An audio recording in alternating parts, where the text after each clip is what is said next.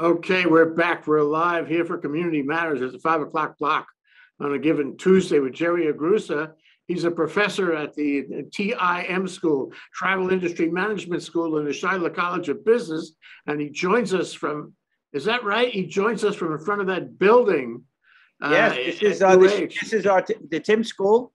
And right. Yes, we are now part of Shiloh College of Business. Very excellent, Jerry. I haven't seen you in a while, and it's really a delight. And I saw that article in the paper about the study about how people felt, that is, people from far away, how they felt about local foods and local culture. Can you talk about that study? I mean, this is something that, everybody is interested in this. The local people are also interested in this study. So tell us about the study, what it found and what it means. Well, we sent out a survey to travelers that are from the U.S. mainland coming to Hawaii. And we asked a number of questions, but three main questions was the willingness to pay. Willingness to pay for authentic Hawaiian cultural experiences and how much they're willing to pay. Number two, willingness to pay for items that are more sustainable.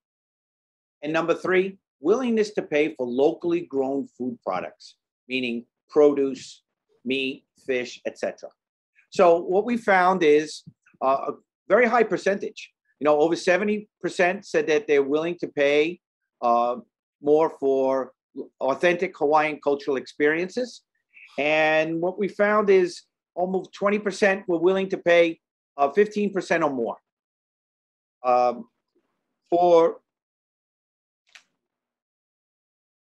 locally grown products, we received almost 80% people were willing to pay extra on their food bill, their restaurant or their hotel food bill.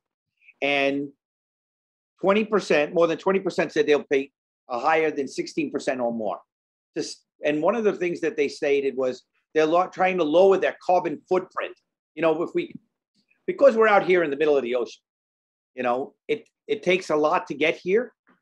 And there is this, with sustainability, there are people stating that they want to not use such a high carbon footprint. We have global warming, etc. So one of the folks that I spoke with, they came with their son, a lady, and one of the first things they did when they got to Hawaii was they wanted to plant trees to offset their carbon footprint from the airplane from LA to Honolulu. And I was just like, wow. Yeah. And then one of the things they did was they actually worked. They were here for 8 days, and one day they went and rebuilt an ancient Hawaiian fish pond. And she said that her son, 12 years old, that's all he could talk about.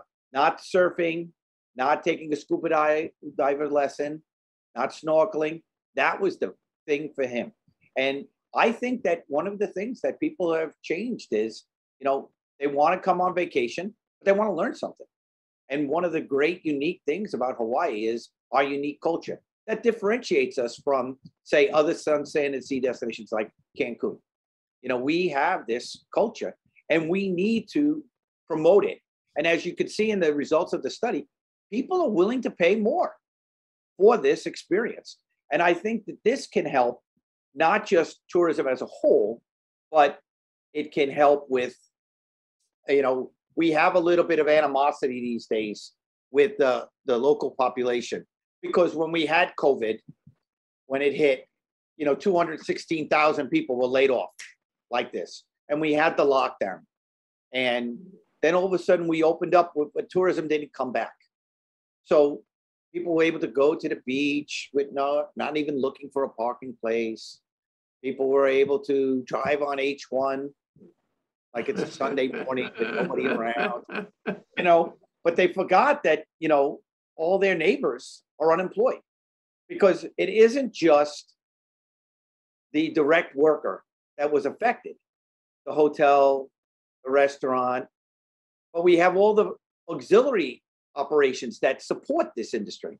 Like this one person said to me, well, we don't need tourism. And I said, well, what does your family do? My dad he's a truck driver. Okay, what does he drive? He delivers fish.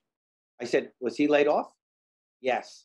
Well, because the fish industry is so connected to the tourism industry, because there are so many folks when they come to Hawaii, especially those from the mid-America, they want to eat fresh fish. And that, all those folks are affected. And I think that we need to do a better job of letting the local public know how much this is the economic engine of Hawaii. At this time, more people are employed directly or indirectly by tourism. And we need to let people know that, we need to support this industry. Now, is every tourist a good tourist? No. But we need to, just like not everybody in any field is excellent. But we have enough good tourists. And what this study shows is we have enough folks that are willing to not just do the right thing, but pay for it. And, I don't know if you saw this study that I did in May of 2020. I did a study on US mainland travelers' willingness to take a COVID test. We found that 69% of the 1,000 people we surveyed said that they were willing to take a COVID test before coming, and 62% said they'd take a second one before they landed. This is May 2020. So we got the study out there and we sent it in, the Tourism Bureau and the governor's office, et cetera. And then they, in October of 2020, decided to do the COVID tests. But I was in a meeting with some people and they said, well, who should pay for the COVID test? And one person said, the tourism authority should pay for it. I was like, what? The tourist should pay for it. Why? By putting the tourist to pay for it, what you're doing is you're putting in an admission charge. And it's just like going into a museum. When the museums were free, you get a different clientele than someone who pays $25. Here we have $200 COVID test. So me, my wife, and 2 kids are getting on a plane. We're spending $800 before we even take off. So we're already committed to spending money. And that's the type of tourist we need here. We need a higher spending tourist, people who are willing to spend. And those that took the COVID test already committed to it. And this is before we had the vaccine. And then we continued with that testing, all the way until June. And then we allowed local residents that had a COVID card not to take the test. And then in July, we've allowed the tourists. And I think that we should go back to that, because COVID is now, we saw the governor go on television a few weeks ago and tell everybody not to come. He did that because the hospitals are full. Our friends that work in the medical field, especially the nurses, they're just so tired. They're just so tired from this trying to keep people alive on COVID. And, they tell me 95% of everybody who's in the hospital is not vaccinated. And this virus is devastating to the body. It really, really is. And what science says is if you've been vaccinated, it's just not going to take a toll on your body as great. How many are tourists in the hospitals? Right. I haven't heard of one. Now, do I have heard of tourists being in the hospital because they fell off a hiking trail and broke their leg? And, there was one person I heard of that they had slippers on and they were hiking in wet. What do you expect? Most of these people are just working in an office building, and the only time they get up is to get a donut. And now they're going to go hike on a Willie Trail. So, Jerry, what affected the governor's statement that he didn't want people to come? What effect did that have, both in the numbers and in the psychological reaction of those who might otherwise come? I think what it did was it caused people to cancel the trips further down the line. But he had to do this because the hospitals are overwhelmed. It's just full. When they tell you that if you get a heart attack, you can't come to hospital A, you have to go to hospital B. I'm at a heart attack age. I don't want to have to go somewhere else because some guy didn't want to take a vaccine. And, I've heard a number of stories where a person had cancer treatment and another person needed this other surgery. They had to cancel because there's no room in the hospital. because 95% of everyone in the hospital is not vaccinated. This is science. This isn't someone's right to do. And we need to do what other countries that have opened up with tourism, like Great Britain. What do they say? You have to have a COVID card. You got to take a negative COVID test before you leave in the 72 hours. And then you got to take another one when you land. And we could do that. We're an island. Nobody drives through here. And we would then be the safest destination. And then we can charge the premium price. We could be the bomb, as they say. We could be it. Yeah, and people respect that. Yes.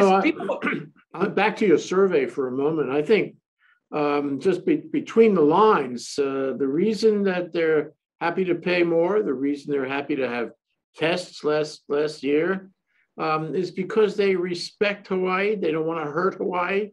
They don't want to be a burden on Hawaii. They're good, as you say, they're good tourists. And a good tourist is willing to spend money to preserve the culture, to preserve the health of the people, to treat Hawaii as a special place and not to dirty it up somehow.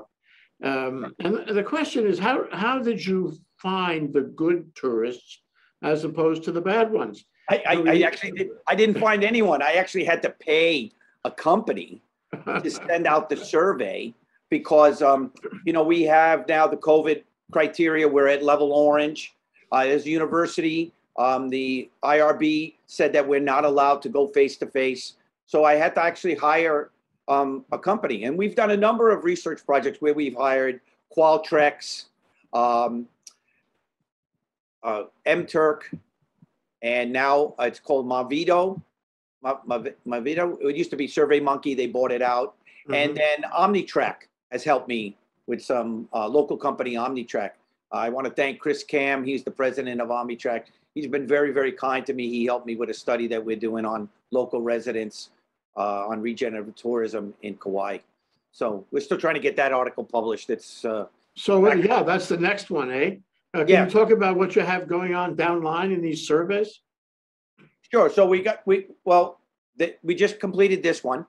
We're doing another one on looking at images and on what tourists, when they see a perception of an image on as an advertisement, would they be more willing to see themselves in that picture? And then we're looking at it from a picture that the hotel sends out versus a person posting their own. So that's one that we're really working on right now. The regenerative tourism from the resident standpoint in Kauai, we've had it at 2 journals.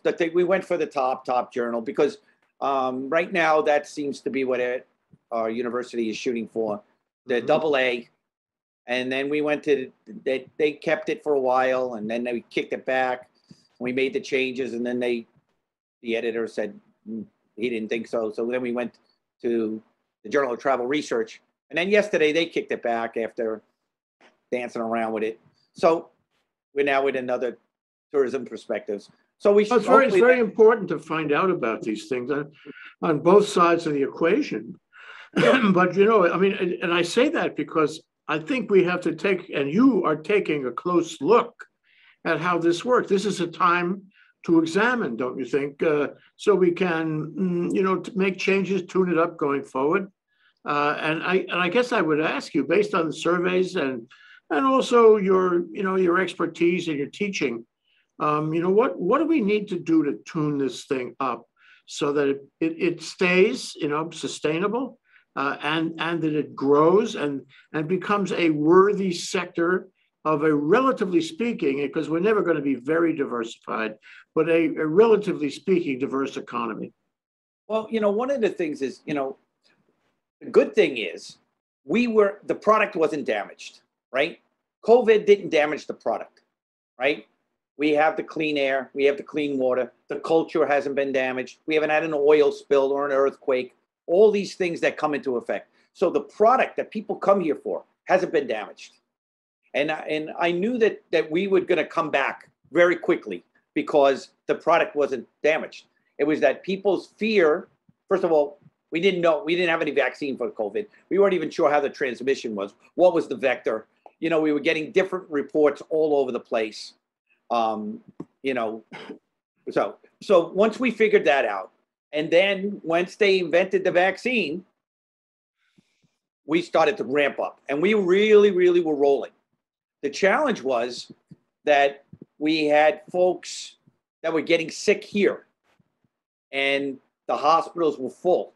And why, the reason the governor had to go on TV to say that was that the medical staff was saying, what happens if we have a real catastrophe? If we have something happens, a building collapses like we saw in Florida. They can't handle it. It was full. They're full and they're tired. And I tell you, the great thing was that they got how many hundred nurses to come here to give these folks a relief, because they were overwhelmed. We have two nieces that are nurses, and they both tell us all the time, Uncle Jerry, it's just so much work, and it's so frustrating when they see somebody who's 20 or 30 or 40 years old, and they're in the hospital for 20 days, and they have to put them on a ventilator. And they said, we have to keep them unconscious because they're gasping for air. And what my niece said to me is, it's like when you caught a fish as a kid and you put it off the hook and you put it, and it didn't go in a bucket of water if it's just on the ledge and it's gills. He says, that's what it looks like. And she says, sometimes there's nothing we can do. Tragic. It's tragic. When did this happen to the point where it began, changing the reopening, diminishing the number of tourists, diminishing the industry? I guess it started in July, right? That's when the capacity of the hospitals couldn't handle it. They were just full. We went from having, 50 cases a day to, 800, then 1,000. Yesterday we had 160,000 people test positive for COVID in the United States, and nobody's saying anything. I was at the beach on Saturday night, and there were 800 people protesting in front of the zoo, saying not to wear masks. This is an airborne virus. Before anybody could spell COVID, and you went to the dentist, she put a mask on before she drilled your mouth. Why? Because the germs from her mouth can't go in your mouth. And maybe you do have bad breath, and maybe that's why they worry. But most likely it goes to the germs. When I was a kid and I got cut and I had to get stitches, the doctor put a mask on before he stitched me. Why? From the germs from his mouth going in here. Masks stop the germs. Now, we have many kinds of masks. Why this great country of ours doesn't make N95 masks and hand them out is beyond my comprehension. I go to the park and someone has a dog. They have 3 dog bags to pick up the poop. There should be masks. Every time you get on an airplane, everybody should get an N95 mask. Not a bag of peanuts, not a bag of pretzels. I know peanuts are out now because allergic. Pretzels. We should go to N95 masks. They should be made in America. Why? Because this virus is not going away for a while. And this is something that I'm really, really disappointed in the government, because they're dumping billions of dollars in everything. And we're not taking care of the stuff that we need to be taken care of. We need to understand that we're going to be wearing masks for a while. Now, if we can get the majority of everybody vaccinated and we can lower the amount of COVID, then we could be a destination where no one comes in, because we make them take a test before they come and they test after, and they have to be vaccinated. And then we'll be the premier destination. Yeah, I saw that in the article about the survey, and I totally agree with you. We could be a primo destination. We could be we could sell safety. We could sell health, and people would come from miles around to enjoy that. And they would pay, Jeff, Jay, they would pay, Jay. People will pay. There's money. I mean, I have some slides here. If you look at the average daily rates that we had in June and July from the Hawaii Tourism Authority, it's amazing. It's especially the luxury market. You're just like, wow, up 30% from 2019, not 2020. Yeah, I'm sorry, this is a little small, but if you look at this. This is July. The occupancy is down, right? We lost occupancy 2.9% for the state. In the luxury market, you're down 10%. But look at the average daily rate. The average daily rate is up 36%, 36.7. And RevPAR per available room up 20%, 19.3. It's amazing. It's amazing the amount of But money. it agrees with you. People are willing to pay for health. They're willing to pay for Hawaii culture, Hawaii special foods, all that. They want to celebrate the place. We're on a roll. We're on a roll in many ways. We're on a roll. And because people haven't traveled in 2 years, when I was talking to people just on the beach, they said, we usually come for a week. We're coming for 2 weeks this time. And they're paying. And, you know, this one couple, this family, three kids, they got caught without having a car on Oahu. They had to pay $300 a day for an SUV. And he's, you know, that's a lot of money for a rent-a-car per day. I mean, I know you must have seen the story where it was there was $1,000 a day for a convertible, things like that, because artificial intelligence, you know, we use yield management, and there was only a few convertibles left, and they were able to charge that money. I don't know if anybody paid $1,000 a day, but I know that people are paying big money for hotels. You look at that West, you know, Lahaina and Maui. I mean, they're getting real money. Average daily rate is $800. What's going to happen here? Are those special prices, especially in the high-end market, are they going to stay that way? Are they going to soften after a while? No, I think that if we can go back and make it safe, those folks will come. There's people that have money and they spend it. You know, people who pay $800 a night for a hotel room or $1,000 a night for a hotel room, they don't skimp. You know, they're not going over to ABC store, you know, buying sushi there. No. They're going to Roy's. And that's who you want. That's good for everybody. Do you have more slides? You want to go through them? That's just, I just got a couple of things on some data. Okay, why don't we take a look at them? Okay, yeah, so visitor spending, the total visitor spending in June was 1.44 billion. Compared to 2019, it was a decrease, but we had a lot less tourists, you know. But July, you know, we had 1,200,000 seats coming in. We had about little under 900,000 people for the month of July. That was a really, really good month. Can we go to the next slide, please?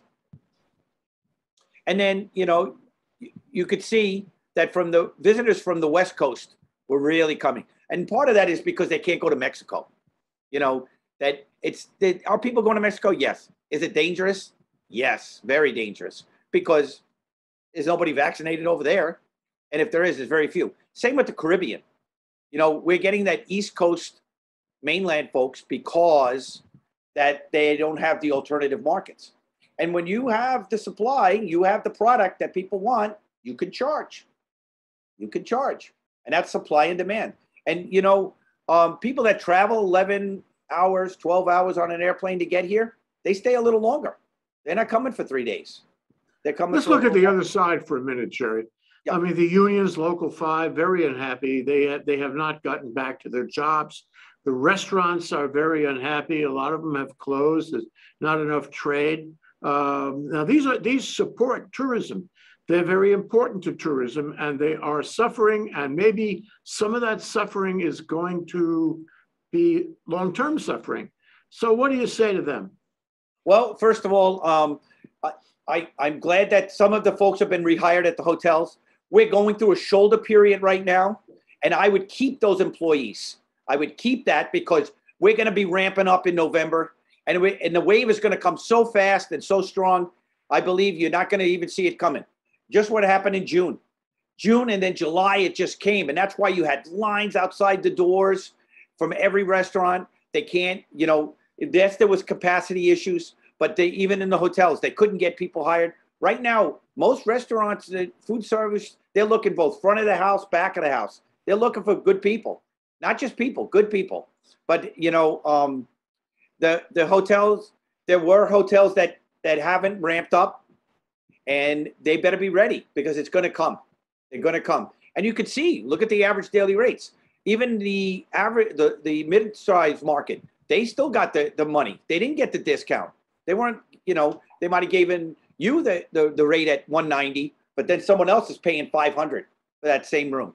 You know, the average daily rates are strong. So I want to ask you for some advice, Jerry. Okay. Sure.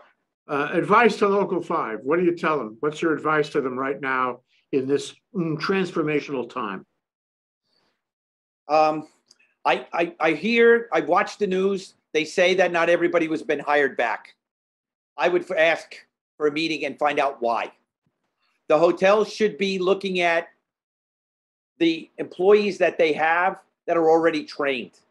Because what happens is when that wave came, they have to then retrain people. And one of the, somebody asked me a question one time, what do we do? I said, I would go back and ask, get my cooks or my waiters that I had before and give them a signing bonus.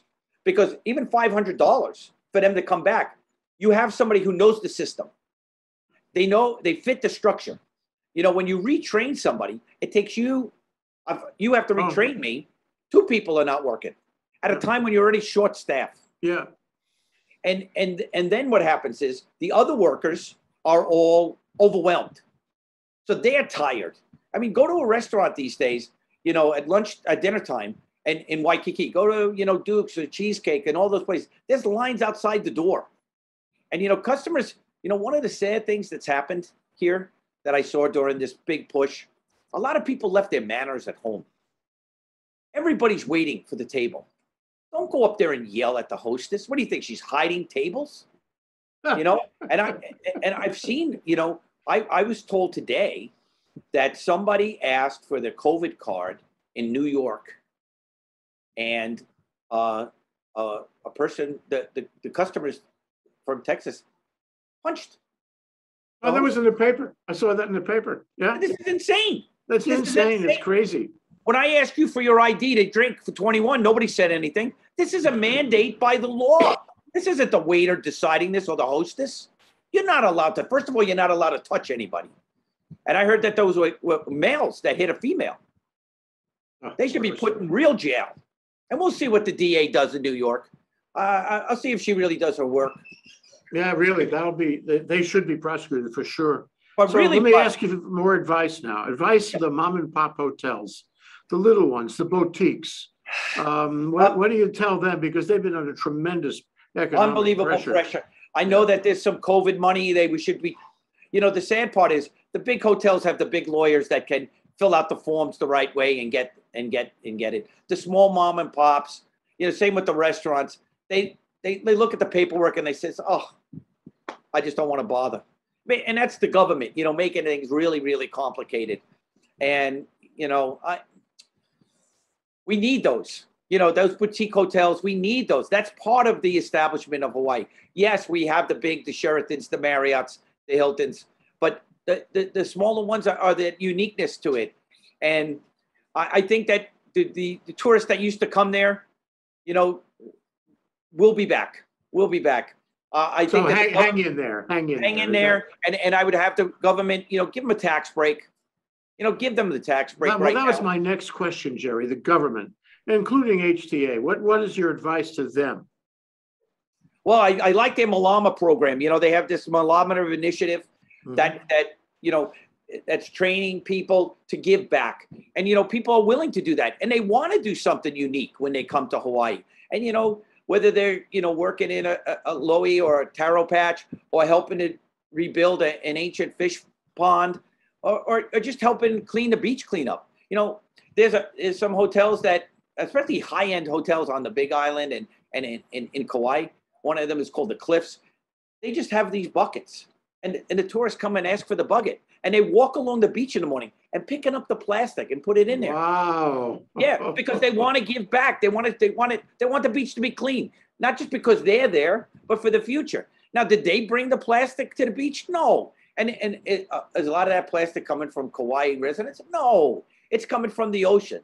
But they're doing their part. That's a big message. What it says is that Hawaii is like the destination resort treasure of the country.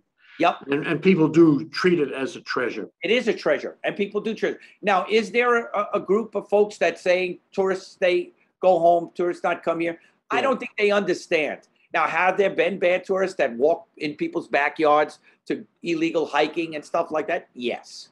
Yes, we have that. But I'll tell you this, when people do that and then they fall off the trail or they get hurt and we have to send our helicopter in, I would charge them. You don't follow the rules, I would charge you. Yeah. Charge tourists for that. You know how much it must cost for a helicopter to go and pick somebody like thousands Yeah, for thousands. sure.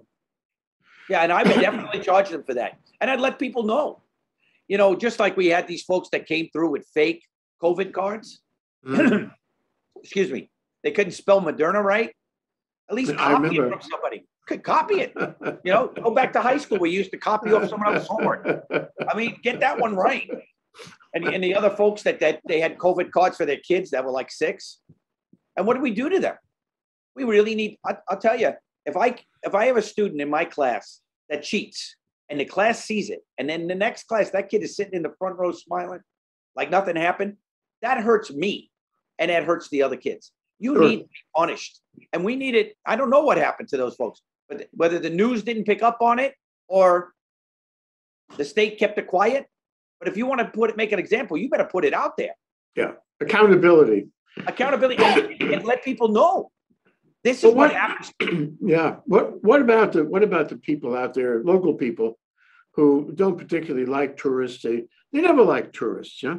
And now they say, let's limit the amount of tourism.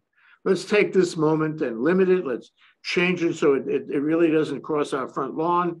Let's find other ways to do the economy. What do you say to them? Well, I think that's a good idea. But what do we do now with these 200,000 people that are working in this industry, that have been trained for this job? It's the same thing as being trained as a truck driver or being trained as a computer analyst. What skills do we have now that can employ all these people? You know, one of the great things about Local 5 is the union. That union scale is really good. And it's got the benefits. You know, when I talk, you know, we have international students in our classes because we have the highest percentage and highest number of international students in all of UH is the School of Travel Industry Management. When President Trump said that if we were going to go online, that international students couldn't stay here, remember, we really had to scramble at the Tim School. And what that did is just showed that we had the highest number of international students in all of UH. Now, don't forget, those folks pay quadruple, right? 4 times as much. So one of those is worth 4 local kids. What the union does is the union actually allows people to have a fair wage, a fair wage. And with that, you know, we can then get people to, you know, if a Local 5 property person's making $25 an hour, doing that same job at another hotel that's not they're not unionized, they have to pay close. They have to pay 24, or no one's going to work there. They're going to just go to the thing. So what Local 5 has done a great job. I used to be a Local 5 guy. I worked as a banquet waiter in the 80s at the Sheraton Waikiki. Alan Woodrow got me this job because he wanted me to. I won a teacher work study grant and from the National Restaurant Association. And what they wanted me to do is to go back to being a line worker to see what it's like, so that when you're in the classroom, you remember. Well, that's very valuable. The manager, what it's like to be a line worker. And so what do you say, Jerry, to the members of the leaders, if you will, of the hospitality industry, including the Hawaii Lodging, Association and all that? What do you say to them about trying to make peace with the local people so that the local people are willing to have tourism come back, willing to have more tourists among us, willing to let tourism flower in the way, that would benefit the state? What do you say to the industry as to how they should treat the local people? We need to help them understand. You need to share with them the true data. Not, one time I was talking about the illegal vacation rentals, Airbnb, Vibro, those things. And I was saying how bad this was. And I got a comment from somebody who says, "You are just a mouthpiece for the hotels." And I said, no, not true. I have no vested interest in the hotels. Yes, do they hire my students? Yes, and I want them to continue to hire my students. But that's not what I'm speaking about. What I was speaking about is we did a study on illegal vacation rentals and what the state needed to do. They didn't realize that we've had so many of them. 25,000 illegal vacation rentals, but nobody built them. What they did was they displaced people from their houses. And one of the, first they said, oh, they only went into resort areas like Waikiki. Okay. So I know of one place where they purchased 40 apartments on Hawaii. 40. These investors came in, they bought 40 of them and they put them on Airbnb. Now, what happened to those people that were living on those 40? For 17 years, I lived in Discovery Bay in Waikiki, right across the street from the Hilton Hawaiian Village. And majority of my neighbors worked in the hospitality industry. A lot of them had studios. And then if you go a little, must admit, Discovery Bay is a little high end. It was very, very nice. I mean, you got to admit that it was really, really a beautiful place. But other places where they were having people live in studio, they had studios for $900 or $1,000 a month. And these folks worked in the hotels. And they would walk down to work every day and then walk back. They didn't need a car. And they could leave at 4 o'clock for a 4:30 shift, get there 15 minutes early, have a coffee, and they're ready to give the Aloha Spirit. When they came in and bought all these units, and that was just one entity that bought 40 units, they displaced how many of those workers that would walk to work? Now, where do they live? They all had to find rent on the west side. Yeah, we have a housing shortage, don't we? Oh, you took 25,000 units off the market. And then you're talking, those are the apartments. And they're the ones that say, oh, well, it's in Waikiki. It's okay. No. You had all these hospitality workers, whether it was restaurants or hotels, they used to walk to work. Now they have to live on the west side and they have to get a car.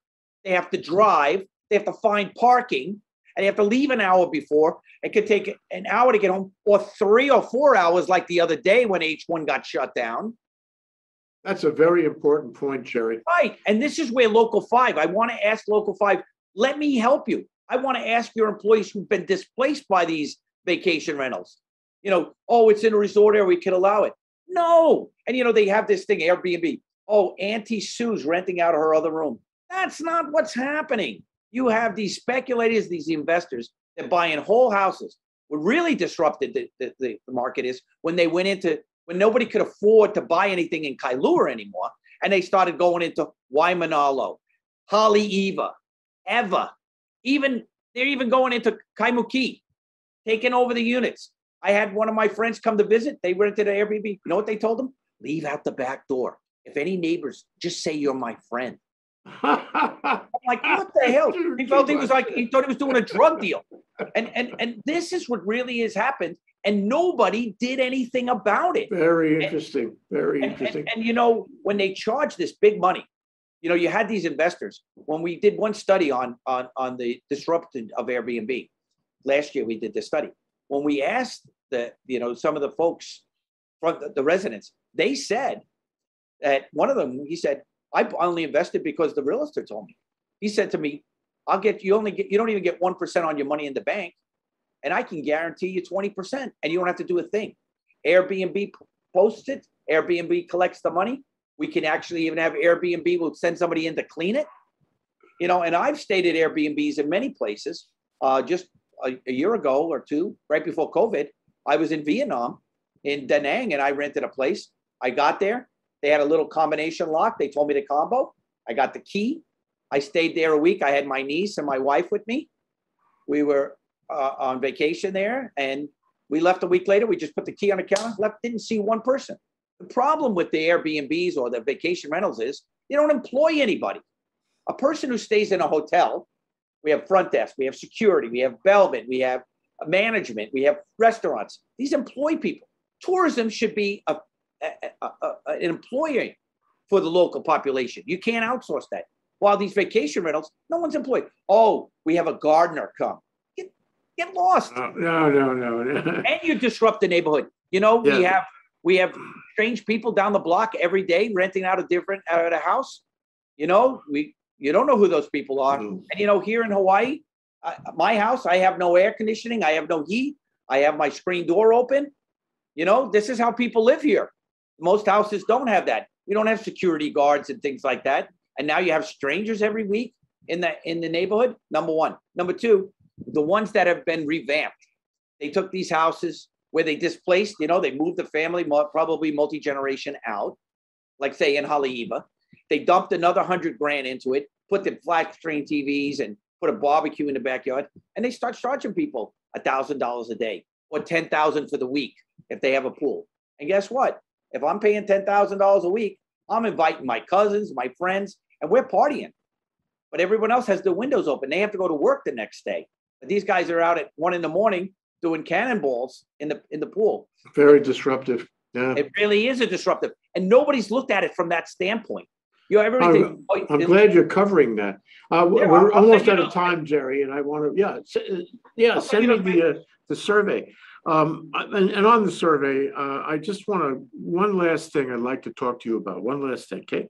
Sure. And that's the Travel Industry Management School that is now part of the Shidler Business College, yep. Which is a tremendous thing, and it's a tremendous thing that you're there too, may I say.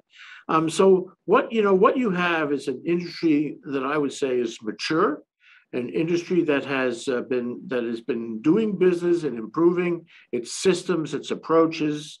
All of the aspects of hospitality are very mature in Hawaii, all over Hawaii. And you say to yourself, this is good to bring tourists in, but it's also good to train people. And so we can export certain aspects of it. We can export the expertise. We can export the trained people and the systems, the software, all of those things to the world. And I have a mixed reaction on that. I think that travel industry management at Shidler is very valuable because, as in the past under Walter G., wasn't it? The school has a tremendous influence and impact on tourism in Hawaii and on other places that want to see Hawaii. It's sort of an exchange place. It's the hub of a wheel sort of thing. And I'm so happy that you're there and that you're doing what you're doing. Query, what role will Tim play going forward? And is it a good thing that we have this export product in terms of people and expertise that we send to the world?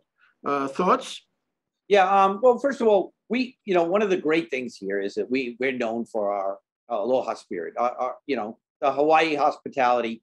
We're world renowned. We're world renowned. And then I've been very fortunate at times to go around the world and train. We're consulting, whether I did it in Fiji or in the Middle East and throughout Asia. And, we do have this. It's just like any other thing. When you work with a certain level of people, everybody rises to that level or you'll be pushed down, right? So because we were doing such a great job with service, and, don't forget, it's easy to, serve customers in Hawaii because everybody's coming here for vacation. It's not like you're going to, very few people coming here to lose a business deal, right? They're coming here, honeymoon. You just got to, give the people what they want. And we have the most beautiful weather on earth, the most clean water, clean air. That's one thing people forget that live here. We really, really take it for granted how clean the air is here because lots of part of this earth, you breathe in and you'll get a cough. In most of Southeast Asia and Taiwan, people have been wearing masks way before COVID. That was because of pollution. You go to any big city in China, you're wearing a mask, not because they didn't know COVID, before COVID, because of pollution. And we've got the best air in the world. And, you don't remember it until you leave. And when you come back, you're like, I come off that plane and I'm like, yeah, this is what it is. And we should be using our expertise in that service industry to share with the rest of the world. And we do that. A lot of our students, get trained here and they'll work for one of the big companies, Marriott, and then to move up, they have to move out. They go certain places. So is that a good thing? Yes. Are we losing something in the process? Well, we lose some, but then we get them back. A lot of them circle back. There's some of them that I just saw one when I was in Da Nang. We stayed at that condo, that Airbnb was at 4 Points. I go up to the food to eat at the restaurant. The manager of the restaurant is a graduate of the TIP program. And he's a Vietnamese national. His family, he was born actually in mainland. And he gets paid. Luckily, he doesn't get paid local rate. He gets paid from the other side. And yeah, he's hoping to come back one day. He's hoping to come back. But that's great. What it means is that we are sending our expertise out. We are becoming a mecca, and we have to treasure that so that in the future we continue to do that unabashedly. Be the center of expertise on the hospitality industry, destination resort industry, and play that card. And we need to be more connected with the industry. We need to be working with them. And we do have, we do that, but we could do more. Mm-hmm. We should be helping them. And our students, right now there is with the COVID there was a dip, but now I think they're looking. They're always looking for good ones. It all looks good, Jerry. It all looks good. But you know what? I come away from this discussion thinking that I'm bristling with additional questions for you. I'm bristling with issues that I want to talk to you about. And I hope we can get you back here, from time to time to examine not only what's happening, but what could happen, what should happen in tourism vis-a-vis the economy, as you called it, and I call it the same thing, the engine of our economy. Like it or not, it's the engine. It's the engine of running this. It's the heart of the economy in Hawaii right now. And can we diversify? Yes, but it's going to take a while. And what do you do with a guy, a person that's been trained to do what they do and they're really good at it? I mean, one of the reasons we get such high marks in service is because that person might be, working for one of the hotels, Sheraton, even Ourig or whatever. Some of those people, 30 years, 40 years. You go to the awards banquet. HLTA has the awards banquet, Employee of the Year. You have people that 25 years, 30 years, 40 years. And, one of the great things I was in this field before, when I was with Ritz-Carlton, the great thing they had is we are ladies and gentlemen serving ladies and gentlemen. We're the same, but our job is to serve. And it's a tradition, goes way back to the early 19th, 20th century. Yeah, and when you do this with, it's an honorable job, and you're making people happy. And here in Hawaii, it's easy to make people happy. Why? They got the best weather on earth. Jerry Agrusa, a professor at TIM, the Travel Industry Management School at Schuyler at UH Manoa. So nice to talk to you, Jerry. I really enjoy this. And by the way, I understand that you were a shy child. A what? A shy child? Yes, very much so. Yeah. Well, things have changed. I'm glad I was able to come out of my shell. And so am I.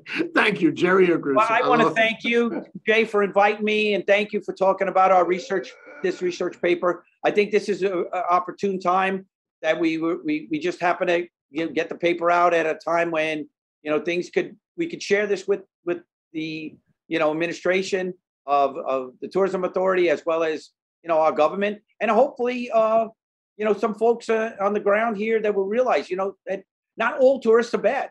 And one of the folks that I was in a meeting with yesterday said that. So, we have this very vocal minority of people that are anti-tourism, and everybody believes that everyone's anti-tourism. And I don't think so. I think that there's a lot that understand that tourism is needed for the economy, number one. And number two is we have good tourists. We do. And what we need to do is just make sure we continue to market towards those good tourists. Okay, we're out of time, Jerry. Jerry Agrusa, thank you so much. Aloha. Thank you.